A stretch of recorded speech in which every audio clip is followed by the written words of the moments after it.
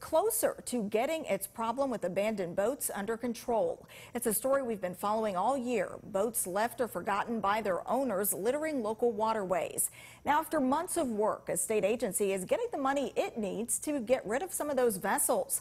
Our Madison Forsey is live at the Washington waterfront. Madison, what are local officials saying about this development?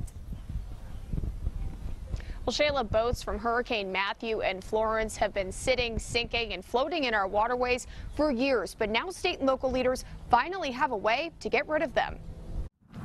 There's a problem floating along our own Crystal Coast. Abandoned boats. Let's just face it, this is pollution. Vessels of all shapes and sizes untouched after hurricanes littering marshes and harbors. Abandoned and derelict vessels are probably the most visible of those pollution sources. For years, it's been a game of hot potato. State and local agencies arguing over who will deal with them and how. Last week, Governor Cooper signed a law giving the Wildlife Resources Commission $1 million to clean up the boats.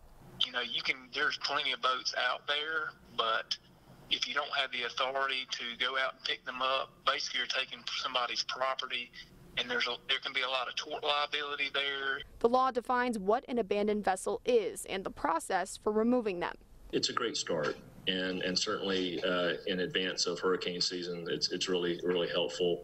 And I'm sure there will be lessons learned, and we'll take those lessons learned and we'll just get better and better. Beaufort Mayor Rhett Newton says tackling these forgotten boats is a step towards cleaning up our waterways. We want to lead, and we're not afraid to look at some of our critical issues and start to address those. Abandoned derelict vessels are just one of those areas.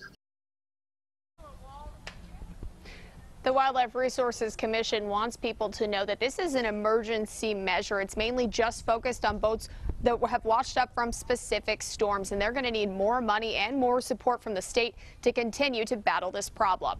For now in Washington, Madison Forsey, 9 on your side.